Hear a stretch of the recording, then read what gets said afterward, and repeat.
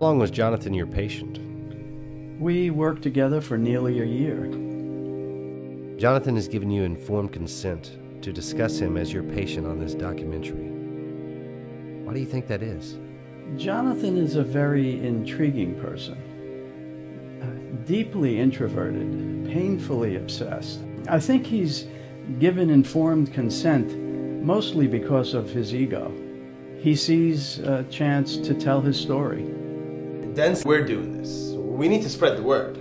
And did he tell you his story in much detail? Do you mean, did he tell me about the aliens? Yes. Of course he did. And did you believe him? Well, let me put it to you this way. I've never seen an alien myself. Is it possible that extraterrestrial life exists in the universe? Of course. I think it's very likely that it does.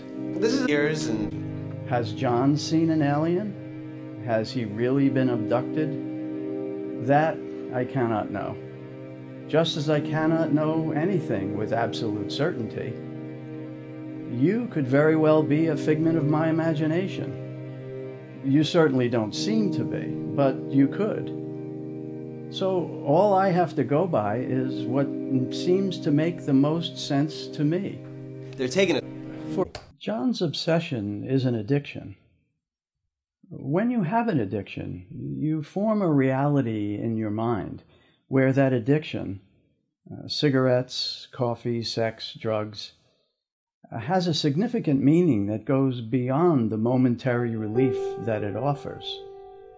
The addiction provides meaning to one's very existence, to the point where not indulging in it causes an existential crisis of sorts. His belief in this narrative, this idea that he was abducted and that his wife was abducted. Without it, well, I'm not sure I'd want to see what would happen to John or to those around him if he were forced to know the truth. You think he's dangerous? I think that's obvious. Afraid he'll never recover. I think I'm done talking now.